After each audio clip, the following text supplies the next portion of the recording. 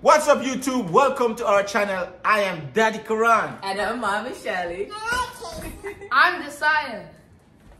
I'm Jaden. I'm Casey. And we are the Archer Family. Hi YouTube, welcome back to our channel. We're gonna review Jeremiah. Yes, amen. All right, come on Casey, let's sing. We have Genesis Exodus, Leviticus, And Numbers, Deuteronomy, and Joshua, Judges and Ruth, 1 Samuel, 2 Samuel, 1 Kings, 2 Kings, 1 Chronicles, 2 Chronicles, Ezra, Nehemiah, Esther, Job, Psalms, Proverbs, Ecclesiastic, Song of Solomon, Isaiah, and Jeremiah.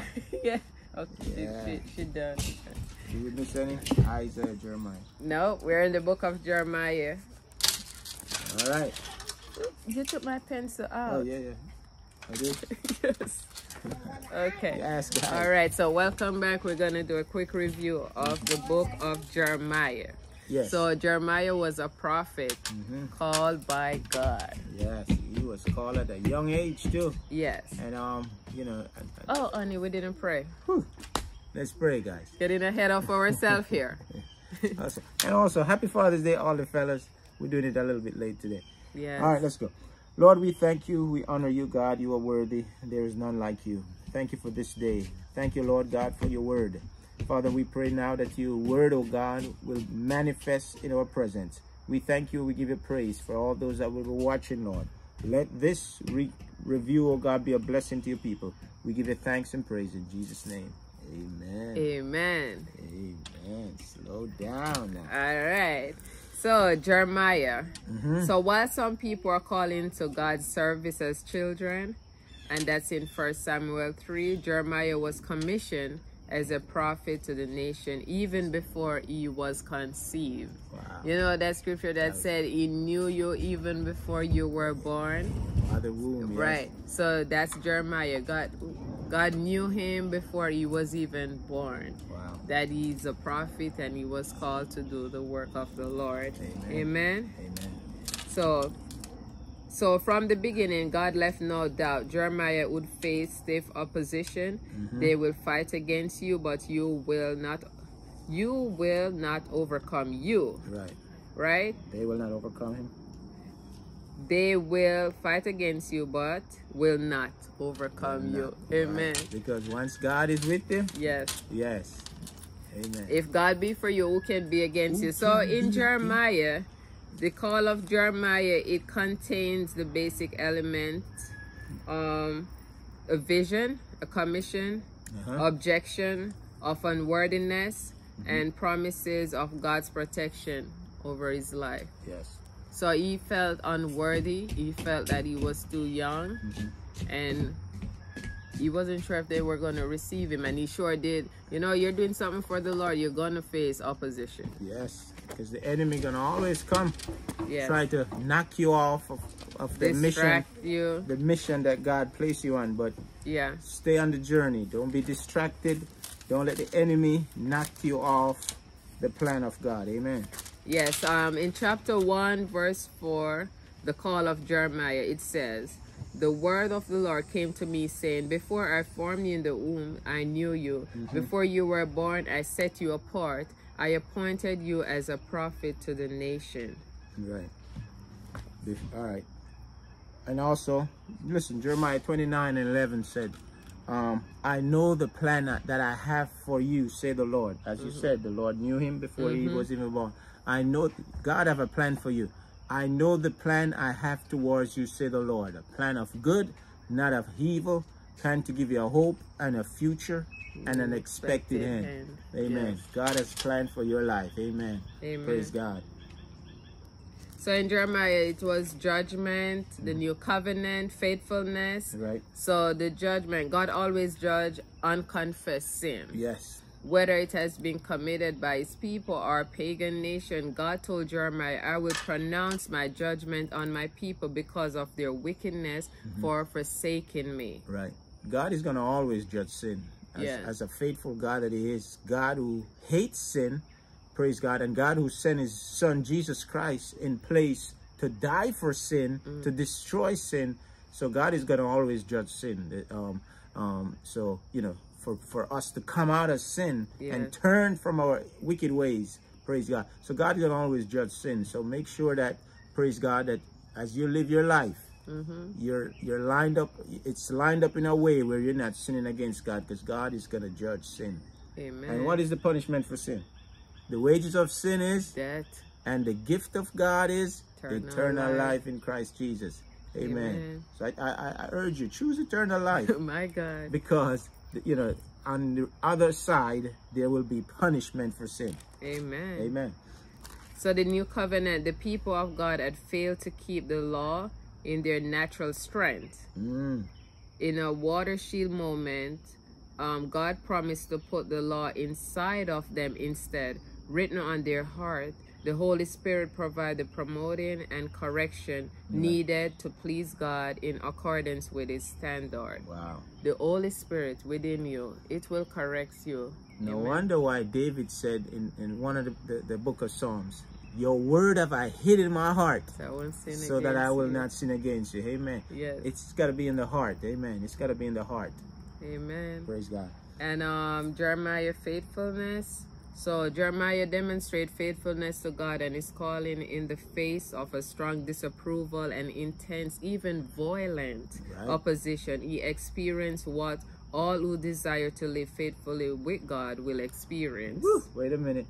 Opposition. Yeah. Amen. Listen, we see it when Jesus was on the earth, and it still is now. The church is still being persecuted for righteousness' sake. Yes. But the word of God said, blessed blessed are they who hunger and thirst for righteousness, for they shall be full. Amen. So we, the church, gonna always suffer persecution. Why?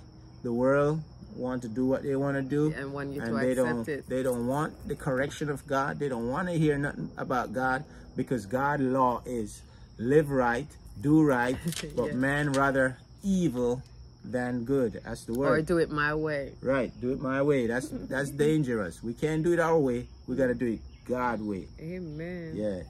Amen. So where am I? Ye experience what all who desire to live faithfully with God will experience: rejection and persecution. Right. Right. And we could find that in Luke and Acts and Timothy. I can imagine them saying, oh, this prophet of God acting like he's holier than thou. Who is he to come and prophesy, telling us of God judgment and his love and his? They don't want to hear that. They want to continue to be rebellious, and they want to continue to live in sin and do what they want to do. But when God's judgment is upon you, your heart, open your heart and receive it, because at the end of the day, who can destroy both the body and the soul? My God. Praise God. Amen. God. So make sure that we are taking heed to the word of God. And also, this day we're living in, we might not have a lot of prophets, but God have preachers and prophets all over the world. Please take heed to the word of God. Take heed to what the man of, because you know the truth. You know when they're speaking of truth, despite, you know. Yeah. Because the truth is in you, and the truth will reveal itself. So make sure that you're receiving the word of God with your open heart when the word is being preached. Amen. We don't want to be rebellious, stiff-necked, and hard-headed. Oh God. Amen. Amen. So the true success as message are measured by God involve obedience and faithfulness, regardless of opposition and personal cost. He was obedient to his call in Jeremiah book. Begin with the call to unite Judah, the southern kingdom. Amen. So Jeremiah was uniting the people. He was preaching the goodness of the Lord. Amen. Praise God. All right. So chapter 26 to 45, Jeremiah proclaimed Judah's rejection of the Lord's word and the fall of Jerusalem and the hope of Israel's future restoration. If you read chapter 26 to 45, you will see that. Right. Amen. And also too, you know, there was a point in Jeremiah's life where he was feeling like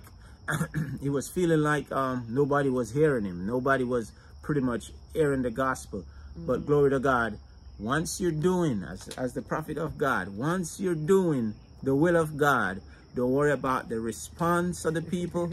As long as you're preaching truth, as long as you're declaring what thus say the Lord. Amen. We don't have to, as prophet and ministers and pastors, as myself, we don't have to see the result with our hide. We just got to do the work, that the Lord proclaim said. the word of God in love. In love. We got to do it in love, right? Proclaim it in love and watch God do it. Amen. Yes. Even if it don't look right, seems like, feel like, watch God get the result out of it. Amen. My God. Amen. Amen.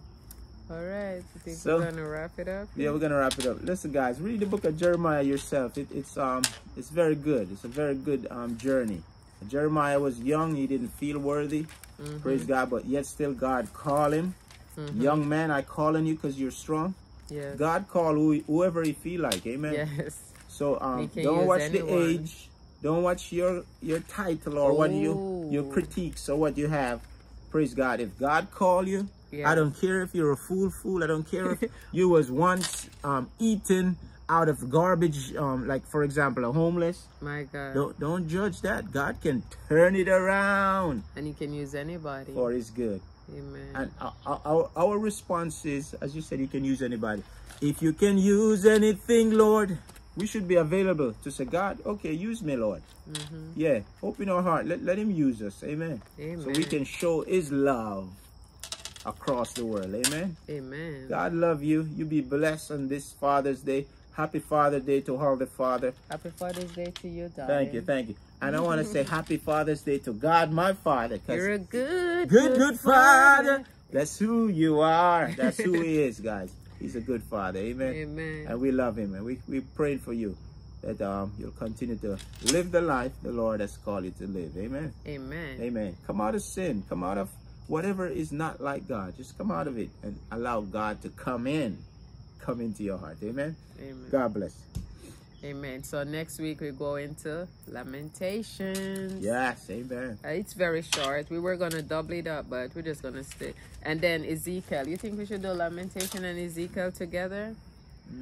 Because Lamentation is like 5 chapters. Yeah. Let's just do Lamentation. Lamentation. And then on some weeks we're going to double up. After Ezekiel, we're going to double up some of those ones. But to God be the glory. Thank you for watching.